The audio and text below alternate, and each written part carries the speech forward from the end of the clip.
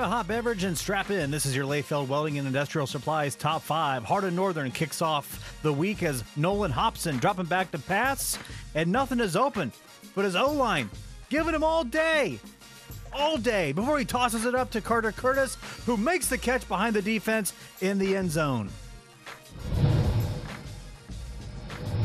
Up next is Van Wert's Aiden Pratt, looking for Connor Campbell in the end zone, scrambles, finds him, and then bobbles it, but comes away with the score.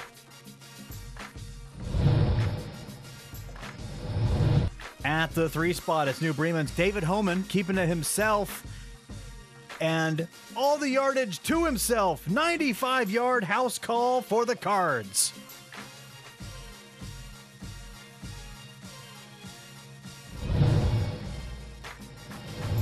Our runner-up play this week comes from Patrick Henry as Jeff Camp breaks up this pass, but on the way down, snags it for the interception. Here's another look at it.